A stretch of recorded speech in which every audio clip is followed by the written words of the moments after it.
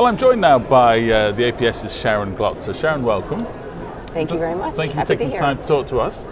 So it's the first meeting of the APS subgroup on soft matter. It is. We just started this topical group, and this is our very first meeting.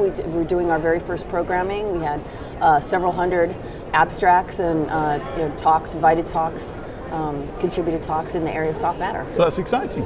It's very exciting. It's something that the society's needed for a long time. Soft matter physicists have always been a part of the APS, but we've been spread around in multiple groups and divisions, which is great, and we continue to do that. But we needed something that would help raise our visibility and make the programming coherent and bring the community together. But why now? Why has it come together now? Soft matter is one of the most rapidly growing fields of physics right now, and there's been many advances in synthesis and characterization and theory modeling and simulation. So it's just exploding right now. So it's the perfect time for a new group. So you're also talking at the event this year, aren't you? Give us an idea of what you'll be speaking about. I am. I'm giving the Wednesday evening lecture, they call it, free pizza and beer at 7:30. All right, well, we'll all be coming then. And then followed by my talk. I may skip the beer and just go with the pizza.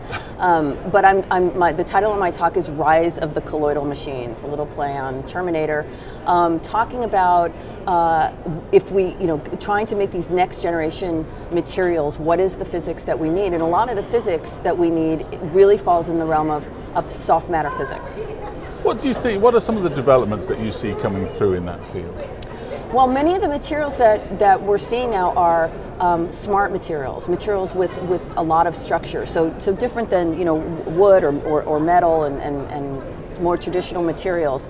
They're materials that are self-assembled, that are programmable, where the building blocks that make up the materials are bigger than atoms and molecules and can be functionalized with different things. So you can make hybrid materials at a building block scale and then make very highly complex materials that can reconfigure, that can switch back and forth, that can switch their properties, that can respond to environmental cues.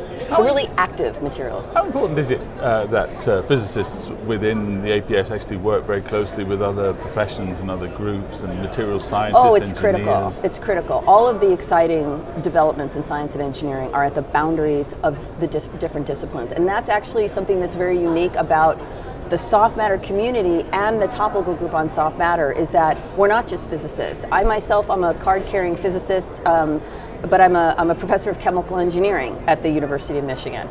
So we have chemical engineers, material scientists, mathematicians, applied mathematicians, chemists. We're all part of the community of soft matter. Well, thank you very much indeed for sharing that with us today, Sharon. Thank you. You're very welcome.